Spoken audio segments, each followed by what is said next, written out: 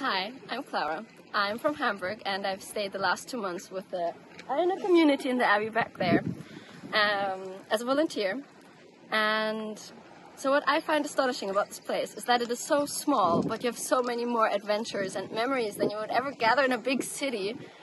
And the praying together, the singing, the laughing, the crying, you have much deeper human relationships on the same side, at the same time as that you would have natural tranquility and peace.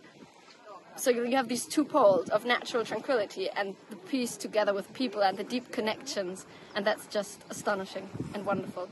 So I will hope to be back soon.